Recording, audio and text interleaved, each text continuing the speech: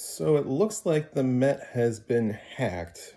Their website has been down. They've been saying maintenance, but it was revealed last night that it was in fact a hack attack. And it seems to happen within a week of when La Scala was hit with climate change protesters during their season premiere. Not saying they're connected. It's possible, but I'll leave it to the police to figure that one out. At the very least, you guys should start thinking of new passwords if you have an account with the Met as soon as the website comes up. Also, be sure to check on any bank statements for any cards or accounts that you have linked to that account. Stay safe out there, and I'll see you guys later.